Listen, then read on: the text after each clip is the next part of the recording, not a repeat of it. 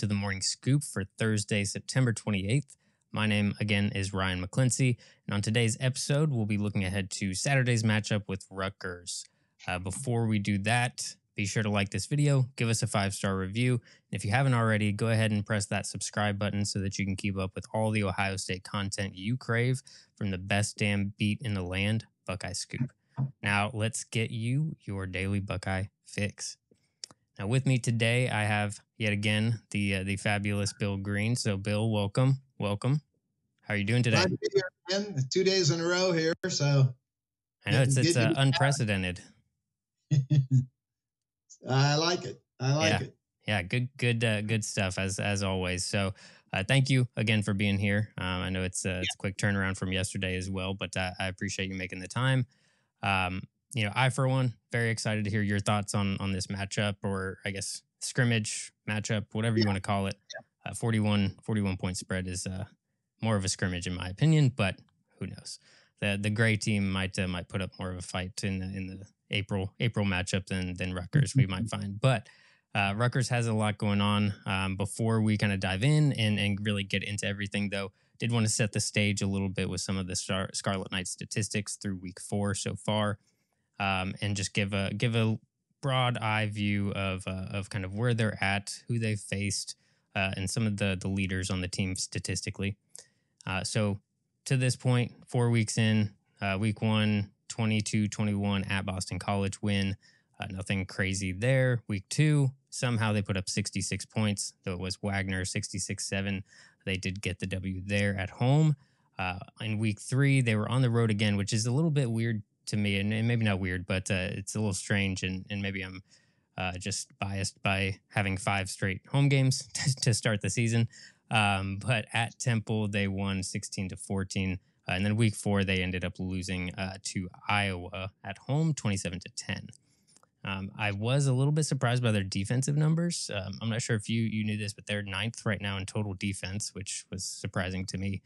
98th in total offense, 28.5 points per game, about a 38% third down efficiency, 67% fourth down.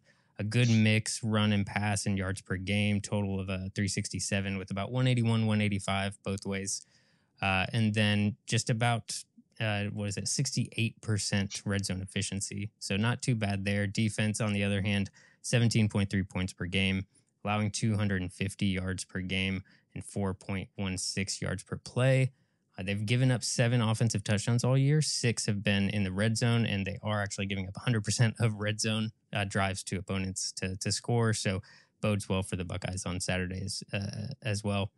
26.4% third down efficiency. And then the leaders here, Evan Simon, sophomore quarterback, 6'3", 205, 61% completion percentage so far this year for 566 yards, 3 touchdowns, 2 interceptions. The leading rusher right now is Kyle, probably going to butcher his last name, Monangai? Do you know? I'll let you add that one. I'll run with it. He's a sophomore running back, 5'9", 205, 42 attempts, 157 yards on the season, 2 touchdowns. That's a 3.7 yard per average. One thing I did note too, his longest run this year, 7 yards. Longest. Crazy. And then the leading wide receiver, we've kind of come to know him over the years, Aaron Cruikshank, senior, 5'10", 170, 158 yards on the season so far and 2 touchdowns. And then their leading tackler defensively now is Christian Ezian, senior defensive back, leading in tackles. Crazy. 5'10", 200 with 33 tackles and 1.5 sacks. So not really crazy numbers. A lot was pretty much what I expected to see. A little bit of some kind of strange facts that kind of come along with it. But I'd love to start with you, get your thoughts just kind of on what you've seen so far with this Rutgers team, what we should expect going into to Saturday's game. Yeah, the thing with Rutgers is they are absolutely a team that can compete with the middlings and the bottom of the Big Ten. It's been a tough grind for Greg Schiano. In 18, 19, and then the COVID season of 2020, they won a total of 6 games. And this is, they were the dregs of college football. Last year they won 5 games. And I don't know if people realize, what they did. The climb they've made from winning 6 games in 3 years to now you win 5 last year. People, they beat Syracuse last year by 10. Syracuse is an undefeated team right now. Okay. They beat Illinois on the road. They beat Indiana last year 38-3. Okay. So there was some progress being made. Michigan, playoff team, Michigan team that whomped Ohio State. Michigan didn't whomp Rutgers. 20-13. So Schiano's making progress there. And I admire the guy. That's 6 starters back on each side of the ball. Great secondary. I mean, those guys are really good. A lot of those guys have started for several years. So, I say all that to say that Ohio State's going to murder this team. This team is not ready for Ohio State or Bama or Georgia. They're not ready for that. But the win over Boston College was a nice win. So baby steps for Schiano. They have no chance this week, and I think the line is 41. I think it's a great line by Vegas. Yeah. I feel that Ohio State is going to score between 40 and 50. It could be 60 or 70 if things totally get out of hand, but I'm guessing Rutgers might battle them for a quarter. All they got to do is have a scoreless quarter or hold Ohio State to make them kick a few field goals, and then you're not going to score 70 then. Yeah. So I'm guessing Ohio State in that 45 to 50 range, and then Rutgers, their offense is not really good at all, so maybe they score 10, and if you get a 51-10 final, then there's your line of 41 points. Yep. So, like I said, they have no chance this week. A couple of years ago, Schiano played Ohio State really well. I think he ran every single trick play known to man. There was nothing left. Nothing left in that cupboard. I mean, it was reverses, halfback passes, throwbacks to the quarterback. There was nothing left. He shot everything he had that day. So, and like I said, I think people tend to just laugh at Rutgers, and I think it's unfair. I mean, mainly because I respect Greg Schiano so much. And no, they're not going to be able to compete with Ohio State. Okay. Let me ask you, because since you mentioned it, with Greg Schiano kind of getting there and everything, I know obviously you're fairly close with Chris Ash as well. Right. And so I guess when Greg Schiano took this job, what were your thoughts? I mean, did you kind of see him being able to get it kind of in a better position, or I guess kind of where were those expectations for you relative to kind of knowing, what Chris Ash had been dealing with at Rutgers? Yeah, it's kind of, Chris Ash, defensive coordinator at Ohio State, had done a great job, led them to the national championship, came back with a great defense the following year when they didn't make the playoffs, lost to Michigan State. Chris had his choice of Syracuse and Rutgers at that time and chose the Rutgers job. And he was promised by the administration improvements in the stadium, improvement in the facilities, a bigger budget for assistant coaches. There were a lot of promises made that were never kept. And Chris eventually was let go. You are what your record says you are. Well, and before Greg Schiano agreed to take the job, all of those promises that were, kind of suggested to Chris Ash, he got in writing, built into his contract, and those things are being done, and it's helping him. Yeah. And Greg Schiano's a heck of a coach. He's a builder, man. People don't remember what Rutgers was 12, 15 years ago when they were fighting for a playoff spot, as hard as that is to believe. And they were a power in the Big East, so I think a lot of Greg Schiano, but, Rutgers in the Big Ten, there's a ceiling to every job, whether we're talking Alabama or Vanderbilt, and Rutgers, the ceiling is probably that 4, 5, 6, 7 win window. That's who you are at this point. So I have a ton of respect for both Chris Ash and Greg Schiano, but, it's not going to be a game this week at all. All my respect for Greg Schiano and all that, he's going to get whipped this week badly. So, it is what it is. Yeah, I expect to see more of the trick plays and trying to get a little bit creative and fancy with it. But he has to. Yeah. He has I mean, to. at the end of the You day, I know, mean, the defense is playing as if they were the last year's team, last year's defense, then I'd be a little bit more concerned because the big play, yeah, was our Achilles heel a lot last year, and those are what those are designed for, right? So, I think Jim Knowles has put me at ease with a lot of that as well, because you have to expect it going into a game like this from a team like Rutgers and from Greg Schiano, who's shown it in the past. yeah, And you know the horses aren't there, but the effort is chop the wood. absolutely, absolutely. They Um, will come, as he said, to win in Columbus. yeah, absolutely. And then from Ohio State, I mean, from Ryan Day's point of view, to me, he has a tendency to leave those starters Yeah, in really long. And he's done it ever since he's been here. He likes those big scores, and I get it, but I think this week could be an opportunity where, it could be time to pull CJ and the boys out, yeah, with a 35-3 halftime lead.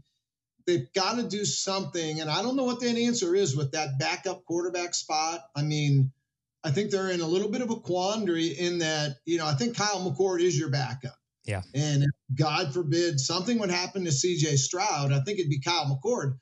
So you've got to get him time. But yet I know they're dying to see what Devin Brown can do. They hold Devin Brown in such high regard. So I think, for me, 35-3 lead, I'm telling CJ, take the pads off at half.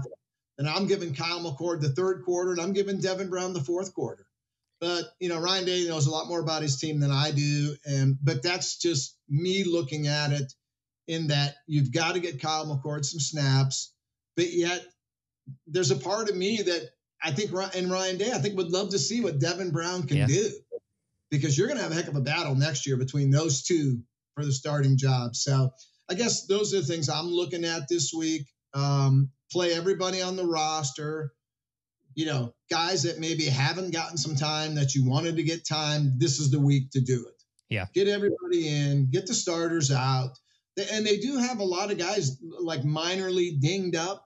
So this is a great week, Yeah. Michigan State at Michigan State next week too. Yeah, that's not, I mean, and you'd think that's going to be a 45-0 game, but it may not be. So, but this week will be. This week is the week. Get it 38-7 half, pull them out, and let these guys that have killing themselves in practice, give them some run. Give them a full quarter, 2 quarters, whatever. So that's what I'm looking for this week. You just don't want an injury, and it's football. It's a violent game.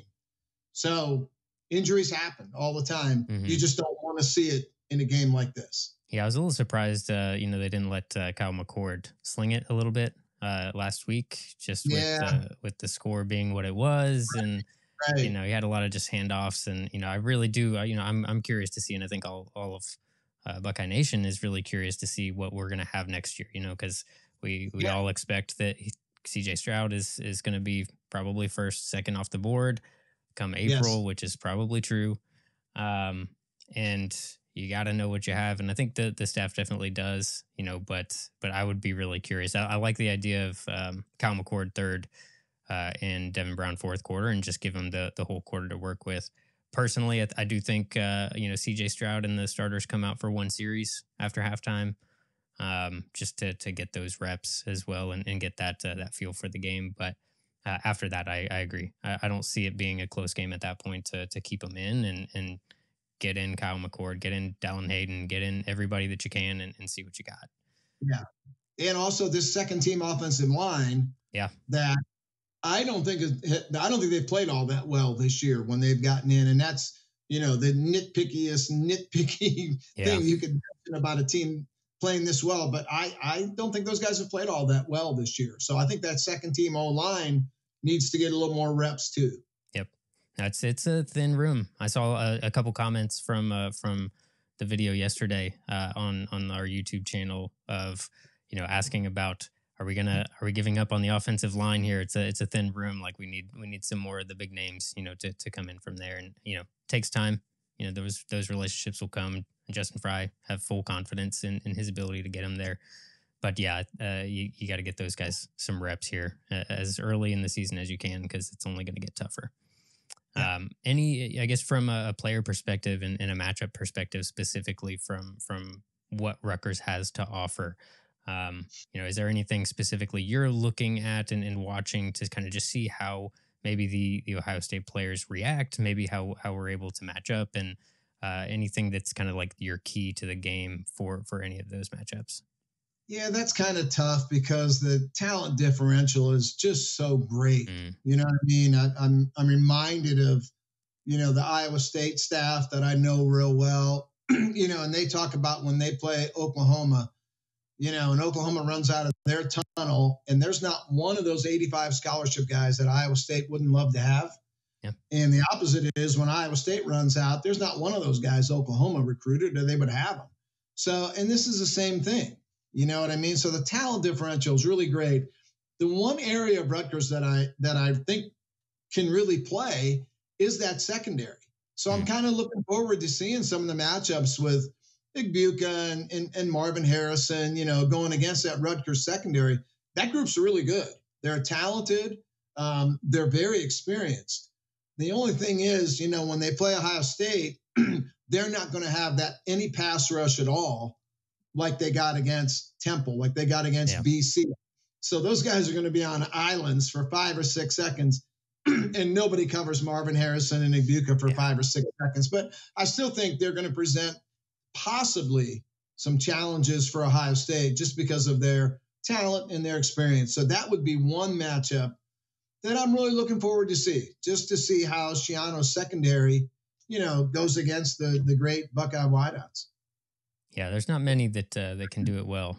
I've found, at least not across the board. So might be another Cade Stover day. Might be another I don't know who else. Xavier Johnson maybe gets another touchdown. I think I feel good about that one. But no, I agree. I think that'll be interesting. That's always a good one to keep an eye on and see those players really perform the way that they need to, especially with Jackson Smith and Jigba. Who knows, what's happening there, when he's going to be able to come back, hopefully by Penn State. It gives him a lot of time to rest, but fingers crossed. We gotta get those next guys up and ready to perform at the highest level for sure. Game predictions. You kind of took all of my game predictions. I'm not gonna lie. So, what is your kind of game prediction? How do you think the game flow is going to be? What the game script is for Ryan Day, kind of to come out and really perform the way that we did against Wisconsin and get started really early and come out firing? Yeah, I think Vegas has got it right. Like I said before, I think when you see a 41-point spread, you think 51-10, and that's probably how I see it right now. I'll do my complete breakdown on Friday of how I see this, and those are really hard breakdowns to do with a game like this. I think 51-10 is about it, with a 31-3 halftime score, and you go from there. Game script, I just think Ohio State defensively, this should be a week where it's probably a shutout or 7-point here or 10 at the most. I just don't see Rutgers is just not able to really move the ball. Yeah. When you score 16 on Temple, you're not getting many on Ohio State. So that part will be interesting. And then offensively, I mean, it's what Ryan Day wants. How many points do you want to score? Mm-hmm. Want to keep CJ Stroud in till midway of the fourth quarter? Then he's going to score 65 or 70. Yeah. But I kind of think they're going to dial it back after halftime with, Michigan State is a game that I think we look at it as, it should be a blowout, but I guarantee Ryan Day doesn't look at Michigan State that way. No. Much respect for the talent on that team. They've upset Ohio State in the past, ruined some seasons. Mel Tucker is highly respected in the profession. So I don't think Ryan Day is going to look at next week. First road game for Ohio State also. I think he's going to take that game, super seriously. So I think there could be some liberal substituting this week. I'm hoping anyway. I'm really hoping to see guys that haven't got much of a chance to play this year, especially the guys. I mean, they kill themselves in practice week after week. And this is the one time, when you can really empty the boat here and let them all play. Yeah, absolutely. And I think first road game, the team hasn't been tested really as much. I mean, Notre Dame, yes, to an extent, but the road atmosphere is you can't simulate that. In practice, you can't simulate it against a team like Rutgers as well. So I definitely think there's not going to be much overlooking from that perspective, especially like you said, 2015, heartbreaking best team I've seen in a while, should have won back to back. And just to play the way that we played in that game was absolutely miserable to watch. But they've definitely, Mel Tucker, I think can definitely coach. Maybe not $95 million worth, but he's a heck of a coach, and he'll have those guys ready. And I think Ryan Day will too. And part of that kind of starts this week. And another thing is when you're at home, you're dressing 120 guys. I mean, everybody that practices dresses, so you can get them all in the game. When you travel, you don't travel with the whole shebang. It's a limited roster. So this is the week, let everybody play. Get them all in there. Yeah, absolutely. And like I said, you stole my game predictions. I think it'll be a little bit different. I do think Stroud comes out, like I said, plays one series in the third quarter with the starters. They come down, score, and then he's done. They're all done. I do think Rutgers, maybe gets a mid to late fourth quarter touchdown, similar to the Braylon Allen run, maybe something like that that leads to a backdoor cover. Final score in my eyes, probably like 55-17 is what I have. So close. Vegas is still right on the money, pretty much. They're good. Yeah, they're good. And just for the extra spice, I do think Xavier Johnson gets another touchdown. Okay. I'm calling it. Good deal. And to our loyal listeners as well, be sure to give us your game predictions in the comments below, or hit us up on Twitter at Buckeye Scoop. Well, Bill, I think that is going to do it for us here talking about Rutgers. I think we've pretty much exhausted that at this point. So thank you again for joining me today. And thank you, Buckeye Nation, for listening and or watching. For more great Ohio State content, be sure to download, like, and subscribe to the Morning Scoop podcast, available wherever you listen to podcasts and to our YouTube channel. Of course, all of this and so much more is always available at BuckeyeScoop.com. While you're there, do yourself a favor, check out the Ask the Insiders board and join the incredible community of Buckeye fans on the premier site for all of your Ohio State needs. I am your host, Bill Green. Thank you again, Ryan McClincy and Bill Green. A match made in heaven, I think. And until tomorrow, go Bucks.